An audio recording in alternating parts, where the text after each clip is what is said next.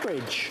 The honourable member can shift the attention to Canadians and blame them all he likes, but at the end of the day, it is ultimately on the back of this government. We are 2 years into this pandemic, and our healthcare system has been on life support the entire time. Canadians have missed elective surgeries, they have missed early diagnosis of life-threatening diseases, and they have missed numerous other treatments. Mental health concerns are through the roof. People are literally dying.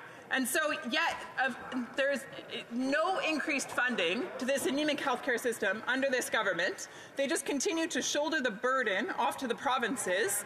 And my question is this, it's very simple. When will the Prime Minister stop worrying about his... Honourable Government House Leader.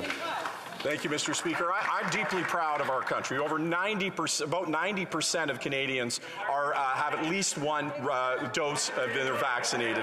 We're seeing one of the lowest death rates from the COVID-19 anywhere in the world. But what we know is that our ICUs continue to be filled with the unvaccinated. And when the members opposite attack mandates and attack things that encourage folks to get vaccinated, I don't understand how they can, in the same breath, complain about stress on the healthcare system when they know that about 75% of people who are in ICUs are unvaccinated, even though they only represent 10% of the population. Let's get through this pandemic. Let's follow and back science.